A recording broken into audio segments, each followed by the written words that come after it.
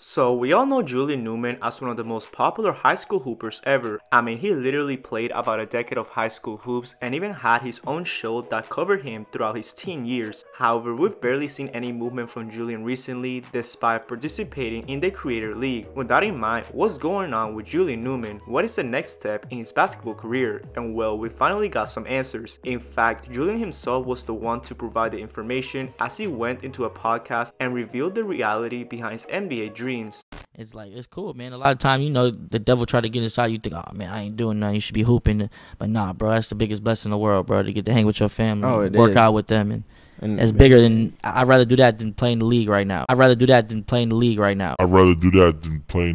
Yeah, Julian finally accepted that professional hoops is not for him, which honestly isn't that surprising. I mean, the guy's 21 years old with no college experience. Also, he spent the last year or two playing celebrity games or other influencer runs. That is obviously not enough exposure to even think about the professional level. However, there's still a bright side to this. Julian Newman is officially aiming for content creation, which could lead to a YouTube channel coming soon. Remember, he's already collabing with big creators in the Creator League and doing all types of IRL content. In fact, he even met Giannis back in February of this year since T-Jax hooked him up with VIP access. Anyways, Julian already has the big following on Instagram. He has some type of relevance still, so him participating in future park runs or events like the Creator League will be the best fit for him. I mean, if I'm being completely honest, Julian does thrive when expectations are not set high or when the competition is pretty mid. We saw that in the Creator League actually, where he had multiple scoring outbursts. This includes a 42-point game which had no crowd in attendance and multiple 30-point bombs. Quite frankly, this type of environment is where Julian could succeed. Not only could he still go viral for,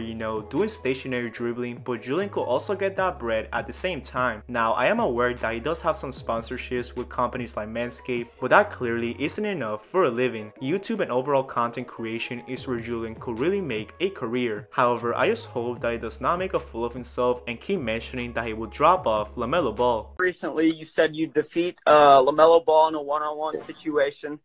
Say that did happen. What do you think you would do better than LaMelo in a one-on-one situation? I just think he can't guard me.